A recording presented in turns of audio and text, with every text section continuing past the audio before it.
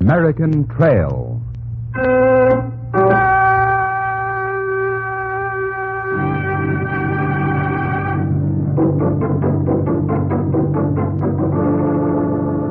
The American Trail. Blazed in blood, defended in blood.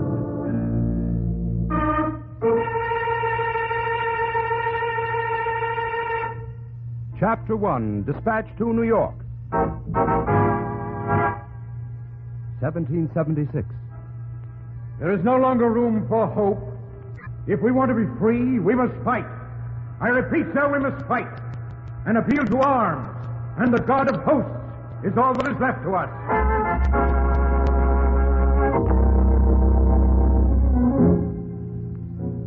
In 1787, almost 9 years later, a stagecoach hurtled along the rough lanes that led from New York to Virginia.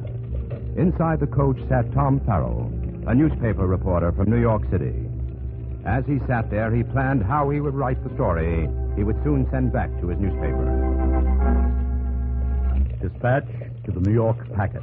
Date line, March 18th, 1787. Your humble servant, being considered by his betters fit to report the events to occur in Philadelphia in May of this year, and having at his disposal a few weeks to spare, is now taking opportunity to travel by stagecoach to Virginia, there to interview one Patrick Henry, an aggressive opponent of the new American Constitution.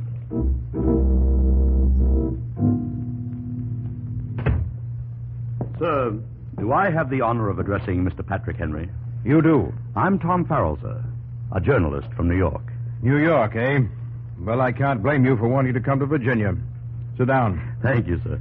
And let me tell you something. I'm not an overly cautious man, so you'd best mind what you ask me and speak up while I pour a glass of cider. Sir, is it true that you oppose the signing of the Constitution? It is. Would you care to say why? Not at all. The 13 American colonies did not wage a bloody war to win their independence from a foreign king in order to calmly surrender that independence to a central government. It's this idea of one central government ruling all 13 states that I oppose. But, sir, Virginia would be represented in the central government. We want independence, not representation. And I'll oppose this Constitution with as much vigor as I oppose the Royal Crown. The Constitution had not yet been approved or signed. It was still just a piece of paper.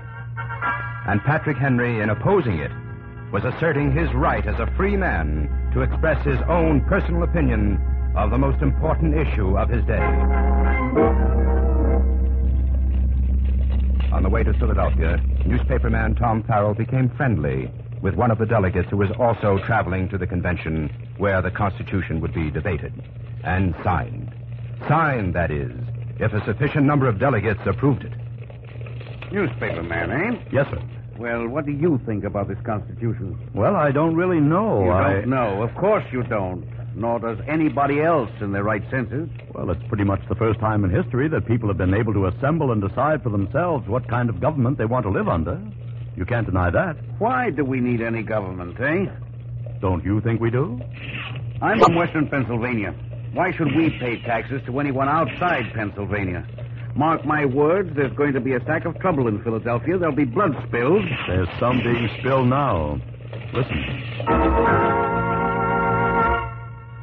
Men who but a few short years ago had fought shoulder to shoulder for independence were now shooting at each other across disputed state lines. Tom Farrell knew that America could not survive unless all the states were united under one central government. A few days later, Tom Farrell sat in one of the crowded taverns of Philadelphia with a delegate who had been his stagecoach companion. Look around, Mr. Farrell. You smell trouble?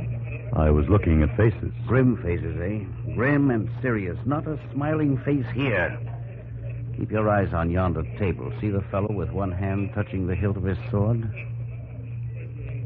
I'd appreciate it if the gentleman seated opposite me would repeat his previous statement. With extreme pleasure, sir. I'll repeat my statement and my intention, if need be, to defend it with my sword. It is my contention that the southern states have no business joining a union, and that they should be separate and apart from your northern states. Defend yourself! A duel. Tom Farrell, watching the two men, sat there horribly fascinated. Two men slashing at each other with cold steel, fighting to the death over a piece of paper that the Founding Fathers hoped would bind together 4 million people.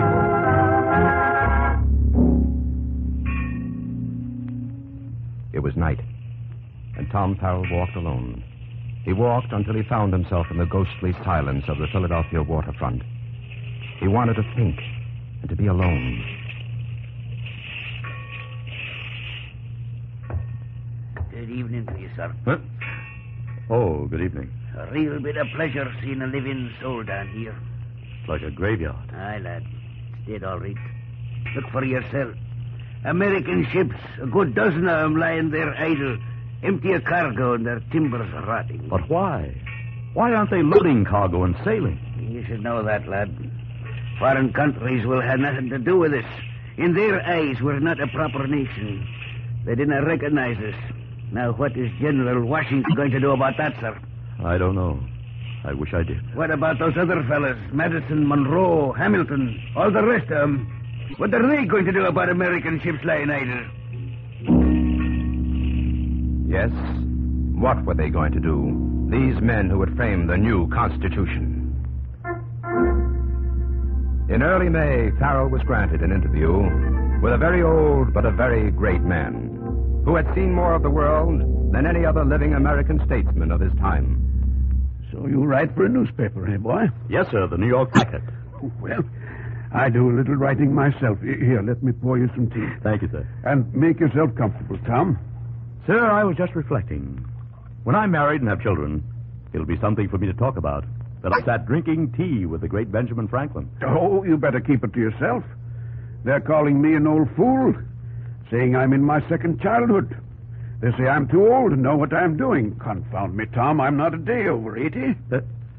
Pardon, sir? Well, let's say 81. You look just fine, Mr. Franklin. I do, don't I? Now look at this new coat of mine. Tailored in Paris. First time I've worn it since I came back from Europe. Elegant, sir. Extremely elegant. Well, now you have some questions, I suppose. Fire away. Sir, are you satisfied with the Constitution in its present form? After all, it isn't the way you originally drafted it. No, it isn't. I must confess there are several parts of it that I don't approve. But a document of that sort cannot please everybody. When you assemble a number of men to have the advantage of their combined wisdom, you inevitably assemble with those men all their prejudices, their mistaken opinions, their local interests, and sometimes selfish viewpoints. That's very true, sir. But you know, Tom, it astonishes me to find this Constitution, with all its margins for error, so near to perfection. I believe we can build a fine nation if we follow this charter. And we must. The rest of the world is watching us. Still, not everybody seems to want it. No, it has its enemies. But the will of the majority of people must be served. The majority, not the minority, must rule this land of ours. But the will of the majority of the people did not concern the minorities who fought tooth and nail against the American Constitution. Just as today, when wicked groups in America would wreck our way of life, so in those days, there were those who were prepared to use any methods they could find to prevent the Constitution becoming law. And Tom Farrell, sitting in a tavern a few days later, was scared. Scared because all about him were men who plotted the downfall of the United States before they were united. And with him was one of these very men, the delegate he had met on the stagecoach. I've something to tell you, Mr. Farrell. Oh? Well, look who's here and just about to leave. Alexander Hamilton, mixing with the common people. Stop him and ask him what he thinks about the Constitution. Excuse me, Mr. Hamilton. Can I be of help to you? Question, sir, if you don't mind. I'm Farrell of the New York Packet. Ah, yes. What can I do for you, Mr. Farrell? Tell me, sir, do you think you'll get enough votes to make the Constitution law? I don't know. But I know this. If we fail to win support for it, America will again become a colony and be ruled over by an English viceroy. Is there anything else? No, sir. Nothing. Thank you, Mr. Hamilton. Well, it's a fine story that fellow Hamilton would have us believe. You were going to tell me something. Oh, listen to me. Me and those who think like me, we found a way to prevent the Constitution from being signed. A way to prevent it? The Constitution cannot be signed until a vote has been taken to approve what it says, you understand? I understand. Now, as you doubtless know, the vote cannot be taken unless, mind you, unless 45 members of the convention are present on the floor. I see. Yes, I think I understand. It's simple. Enough of us intend to stay away from the convention just to make sure there will never be 45 members present. So no vote will ever be taken. The Constitution will have to be tossed out. You look impressed, Mr. Farrell. Hey, here, you hold on. You mongrel and those like you. What? To oppose the Constitution is your right, but it's not your right to sabotage it. It's not your right to prevent other men from expressing themselves. You're a foul swine, sir. Your place is at the convention, and I'll be one to see you go there. Now, see here, you... Listen, all of you. We're going to need 45 delegates at the convention. Now, who's with me? Grab every delegate here in this place and drag them to Convention Hall. You'll not drag me anywhere. You'll not ram this Constitution down our throats. You'll be there. I'd like to see you lay your hands on me, sir. Oh! You'll be there, sir. There were a score of divided opinions in that tavern, but the majority of the men wanted to see the Constitution voted on. And they took hold of the rebel delegates there and dragged them all the way to the convention hall to make sure the required 45 delegates were present, enough to take a vote one way or another.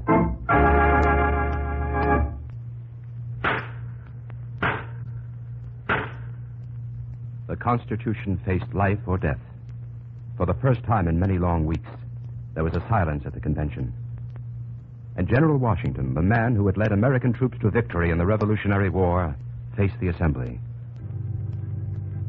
We who are gathered here must now determine by a vote once and for all whether or not this document, called by us the American Constitution, shall decide for this generation and all those to follow a way of life dedicated to individual liberty and the security of all the states.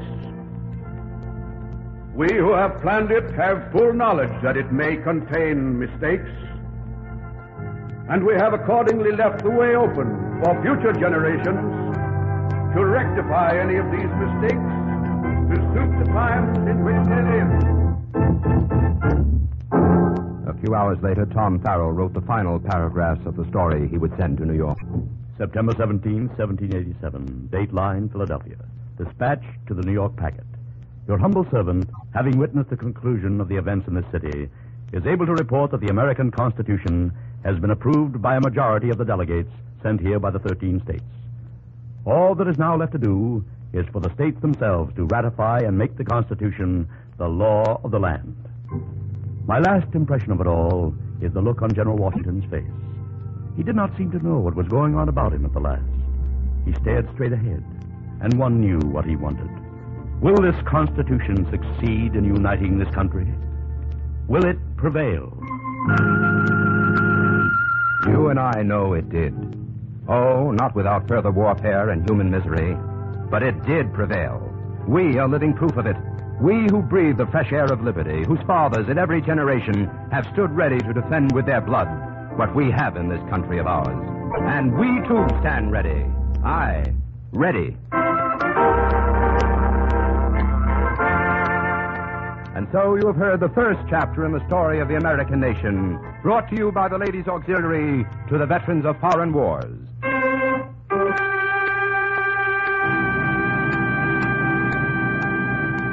Next week, another story to make you proud of this great country of ours as we follow the American Trail.